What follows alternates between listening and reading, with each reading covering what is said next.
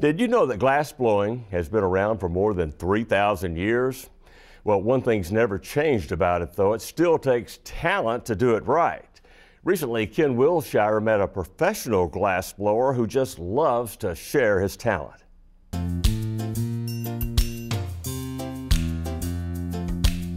His art degree is in ceramics and pottery. I just wanted to create things, new and unique things in the world, and use my hands doing it. But his passion is in working with white-hot molten glass. Glass was just it spoke to me a lot clearer than the pottery did. So when Chattanooga glass blower Chris Mosey embarked upon his career as what he calls an object maker, it was with smoke, fire, and a burning desire to create. The process of making glass is what really intrigued me. I mean, it's just the smoke. It's just 2,000 degrees. There's smoke. There's fire. It's all this visceral energy behind it when you're making it. It's largely a team endeavor. Mostly, you have to have a lot of people to help you do it, and it's a lot of collaborative energy going together to make one piece. And that's what really drove me to it. It was just like you just got to communicate with like your tribe or whatever. That's what really interested me. Even his studio is called Ignis Glass, which implies heat and fire. Chris says if you can overcome all the hazards of the art, glass blowing is relatively simple. The basic process of glass blowing just starts out with you have a long tube called a blowpipe, and then you have a furnace. That furnace contains all the molten glass. You retrieve the glass out of the furnace with a blowpipe, basically how you would take honey out of a honey pot. You apply color to that blob of glass, and you inject air into it with your mouth, and you just blow it into a shape that whatever you're making, either a tumbler or a bowl or a Christmas ornament or a candle holder. It's very difficult to articulate glass blowing. You really need to see it to really fully understand it. To Chris, it's the glass blowing process that he truly loves. His exquisite functional and sculptural works are simply the results.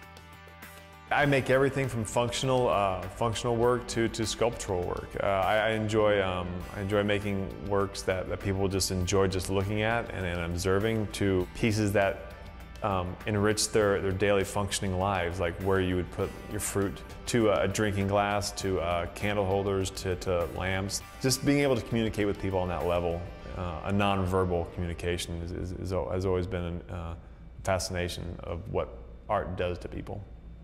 It's believed glass blowing was invented by the Phoenicians around 50 BC, but natural glass has been around since the beginning of time. It's this ancient, unearthed look that Chris wants to achieve. I mean, I don't really like glass as a material. It's a little bit too flashy, a little bit too shiny. No, you don't really ever want to touch it. You don't want to interact with it. You just want to look at it. And it just never appealed to me. I mean, glassy stuff doesn't really appeal to me. Like, the more it invites your touch, like the more surfaces, the more texture a piece has, that's when I really get interested in it. So a lot of my work speaks to that as well. And like so many of his predecessors, Chris isn't only an artist, but a teacher as well.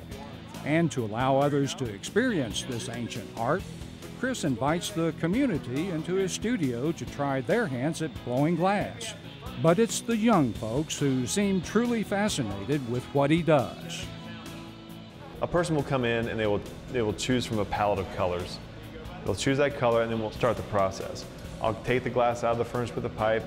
I'll apply the colors with them there, and then I actually give them the blowpipe, and they actually get to melt the glass in and get to feel what it's like to have that glass on the end of a stick, and just have it how it moves and how it flows. Once all the colors melted in, we go back to the bench, the working area, and I attach a blow hose to the blowpipe, and they inject their own air into the ornament, and it inflates to about 4 to 5 inches. When I see a child come in and they see that ornament blow up and their eyes get huge, they just are so amazed at the material, and the parents are smiling and they're all happy. So I get to kind of like live through them of like how I felt when I first saw glass. So it's great, because it's like I get to see that every day.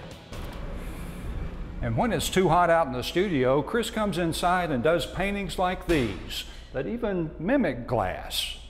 When it gets too hot, I start painting. When I started making these paintings, I wanted glass to be in there in some way, or at least the idea of glass to be in these paintings. So since I couldn't really use the hot glass on there, I just decided to find sort of a facsimile of glass, which the resin seemed to be pretty well suited for. Surprisingly, thousands of years ago, glass was as precious as gold. And while this certainly has changed, it hasn't devalued the art of glassblowing or Chris Mosey's passion for pursuing it.